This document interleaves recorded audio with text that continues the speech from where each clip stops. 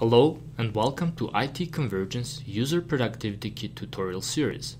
This tutorial will cover when to use a decision frame, how to insert a decision frame, and how to insert a branch path using the UPK. Decision frames can be used when you are recording two topics that have similar starting procedures, but may later present multiple choices. Rather than create multiple topics, you can use a decision frame to split off and record each option the user will encounter. Alternative paths will eventually connect back to the original path, but branch paths will have a different ending. For example, from the print dialog box in your application, you can print all pages in the document, the current page only, or a range of pages. For each task, you follow the same steps to open the print dialog box and start the printing process. Rather than record three topics with identical start paths, you could record the steps for printing all pages and then insert a decision frame to record the other print options. You could create a branch path for setting print options, which requires that the print dialog box to be open, but doesn't result in anything being printed.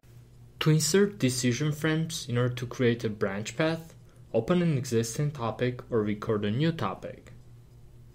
Select the frame where you want to insert the decision frame.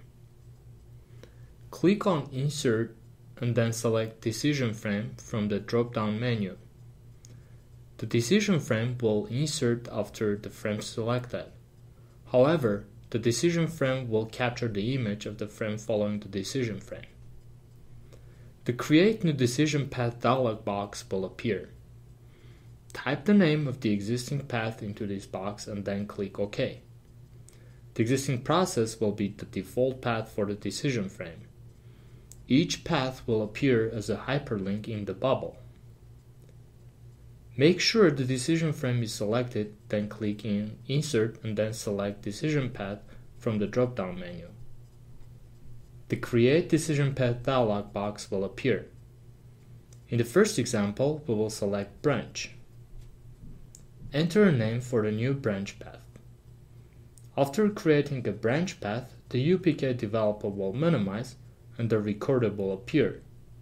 Record your topic like normal, then finish recording.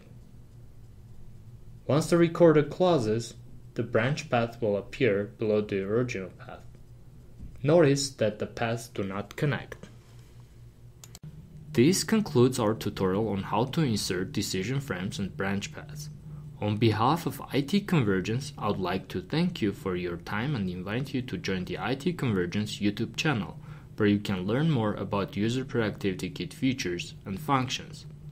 Thank you.